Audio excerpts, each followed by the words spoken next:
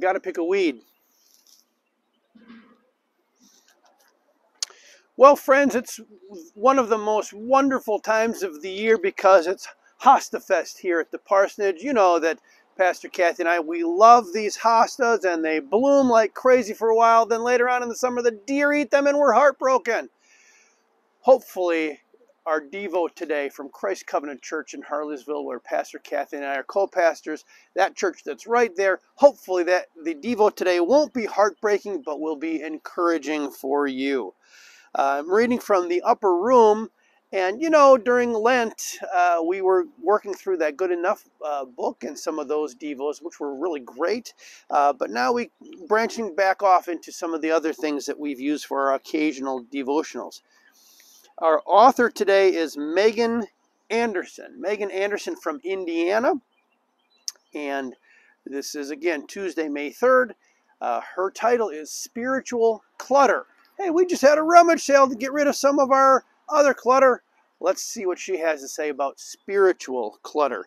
Her text for today is Jeremiah 4:14 through 18. And I've got the key verse here for her, which is verse 14. It says, O Jerusalem, wash your heart clean of wickedness, so that you may be saved. How long shall your evil schemes lodge within you? Wow. The apartment building I had lived in for 4 years closed. As my neighbors and I began to move out, I marveled at the amount of stuff people had been able to fit into their apartments. My own quarters had been pretty bare, but there was always plenty of room for the regular stream of friends coming in and to visit.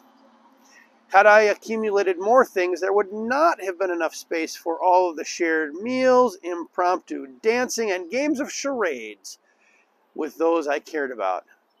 Though I'm not an avid collector of material possessions, I do have a tendency to store up unnecessary and even dangerous things in my heart.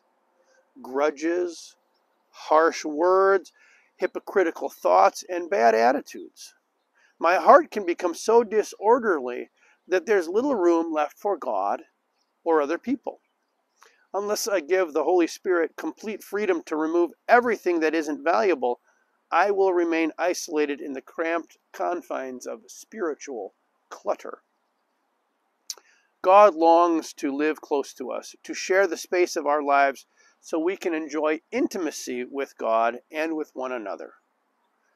Cleaning the junk out of our hearts can be difficult, but when we do, we open ourselves to experiencing life as God meant it to be. And here she prays, and I will pray as well after that. Dear God, thank you for loving us enough to enter our messy hearts and clear space for eternal life.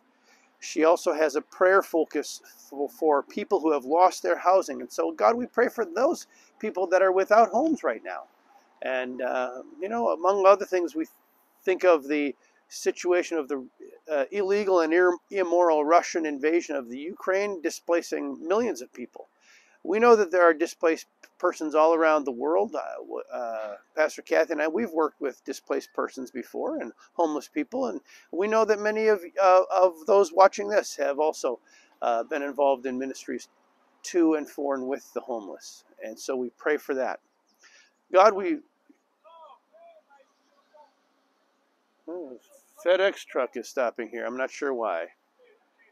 So God, we pray for today for a lack of distractions, of which I just evidenced a big distraction.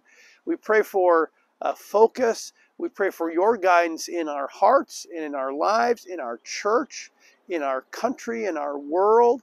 And we pray to have our spiritual clutter released. And so we thank you for that. I think the FedEx guy is coming here, so I'm just going to finish with a couple notes real quick. Hey, we've got a staff meeting today. Pray for that. We've got a leadership team meeting tonight. Pray for that. Friday Night Light on Friday. And, of course, we've got Sunday school for adults, kids, and youth group on Sunday as well. So I'm going to close this up because the FedEx guy is right there, and it looks like he's coming on down. So, friends, be blessed and be a blessing.